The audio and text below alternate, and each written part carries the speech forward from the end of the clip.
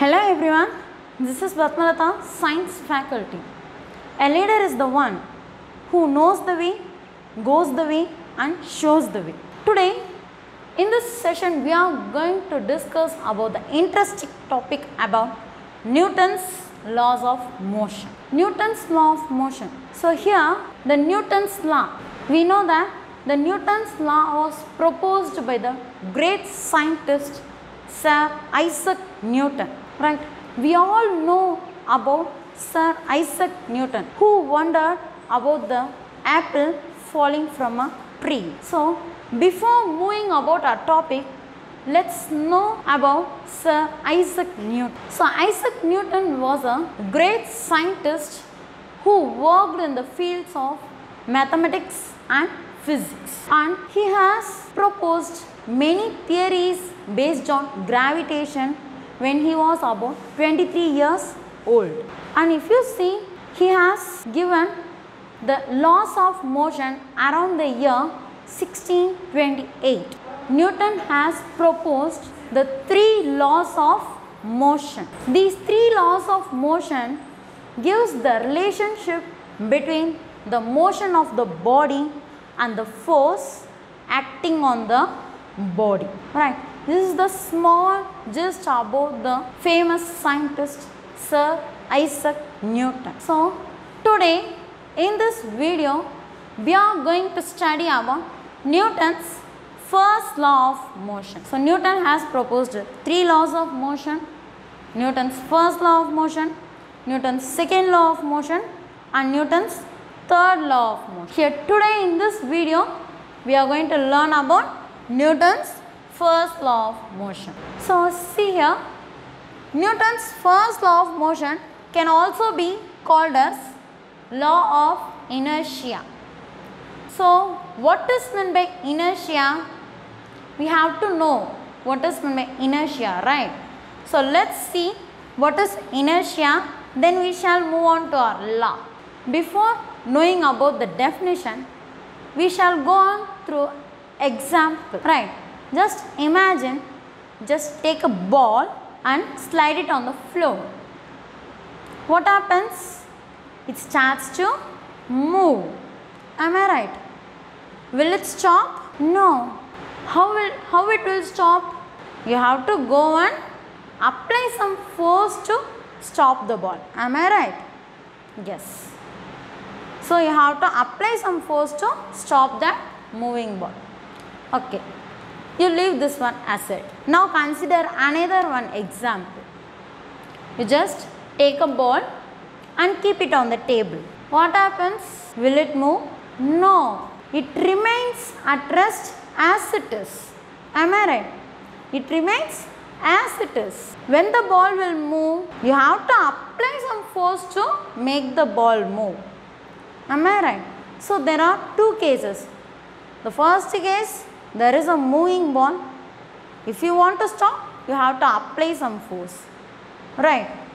In the second case, you have kept the ball at the rest, and if you want to make the ball to move, you have to apply some force. So if you see here, in order to make the object move or in order to make the object stop, you have to apply some external force on it. Am I right? Or else it will be doing its own work. Yes or no? Here the ball, it is moving, it will move on.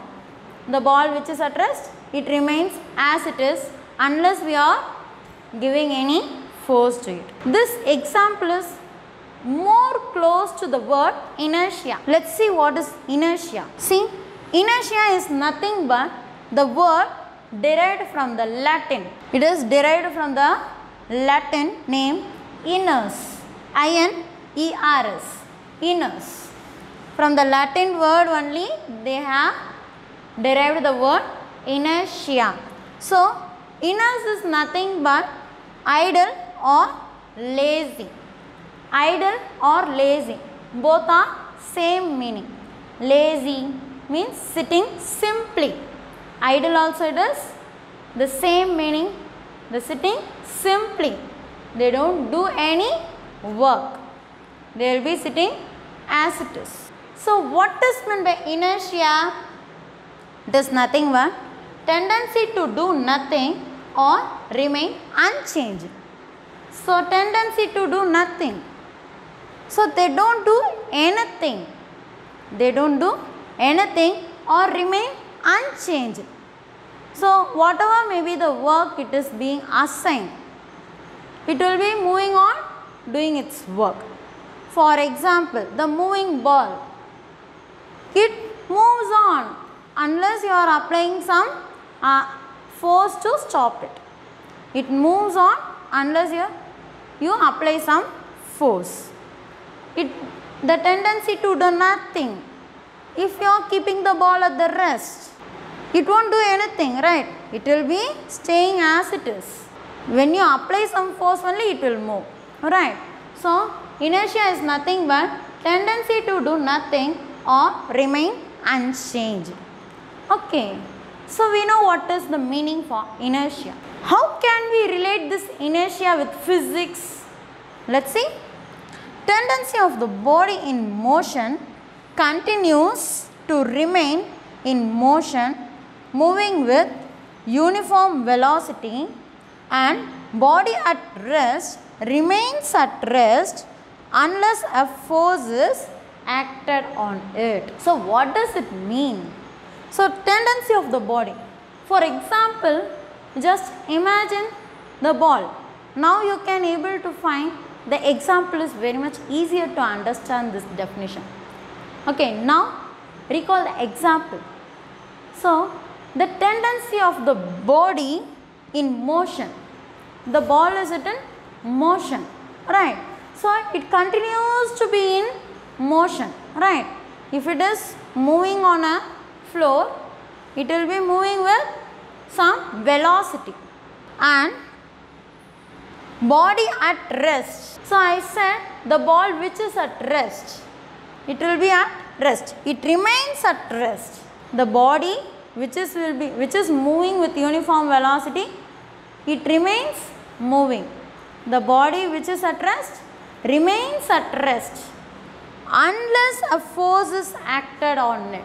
It moves on doing its work. When we can change the action of that particular body, we have to apply some force, right? We can change the action of that body by applying some force on it. So what is meant by inertia? What is the definition? The tendency of the body in motion continues to remain in motion, moving with uniform velocity, and body at rest remains at rest unless a force is acted on it. Okay, so see here, we can say that inertia is a quality. A body is moving, it's a quality of that object. A body which is at rest, yes, it is the one of the quality of the object, right? We know that all the bodies in the universe are made up of matter. Inertia is the quality. Each and every body has some inertia. It has some quality. A table, it will be in rest. Yes or no? It will be at rest. When we are pushing the table to move, that time only it will come to the action. We can say that it has some inertia. So inertia is nothing but the quality where all the objects in the universe are made up of matter. And if you see, when you are applying some force to move the objects with larger mass, what is meant by mass? The weight. The objects with higher weight will resist the movement. Am I right? If it is very heavy, if you are applying some force to move, will it move? No, it resists, right? If you see, the objects with higher mass will resist the motion when compared with the objects with the lower mass, right? So we can relate that inertia is a measure of mass. We are going to apply some force to move that, right? We are going to apply some force to make the object move and make the object to be in rest. So we know what is meant by inertia. The tendency of the body in motion continues to remain in motion with uniform velocity, and the body at rest remains at rest unless a force is acted on it. Now we know what is inertia, right? So what is the relation between this Newton's first law of motion and law of inertia? Let's see. Every object persists is nothing but remain. Every object persists to stay in uniform motion in a straight line or in the state of rest unless an external force acts on it. So now you can make it clear. If you read this sentence, this will be more closer to inertia. Am I right? Every object remains to stay in uniform motion in a straight line. If you are making the ball to move, it moves, right? It will be moving with uniform motion. Every object will be, it remains to move in the uniform motion in a straight line or it remains in the state of rest. If you take a chair or a table, it remains in the rest position. When it will move, unless an external force acts on it. Whenever you are applying some external force only, you can able to make the object move. Alright. So this Newton's first law of motion wholly depends upon the objects at rest and the motion. For example, if the object is in motion, if you want to stop, you have to apply some external force to stop that object. For example, if the ball is at rest, if the chair is at rest, if you want the chair to move from one place to another, you have to apply some force to move that chair. Yes. So this Newton's first law of motion wholly depends upon the external force that you are going to apply on the object. So Newton's first law of motion states that every object persists to stay in uniform motion in a straight line or in the state of rest unless an external force acts on it. Now you can able to make it clear what is the relationship between the inertia and the first law of motion, right? So what we are saying, this first law of motion is also called as law of inertia, right? I hope today this session will be very much helpful for you to know about the Newton's first law of motion. Let me visit you in the next video by explaining about Newton's second law. Until it's bye bye and thank you.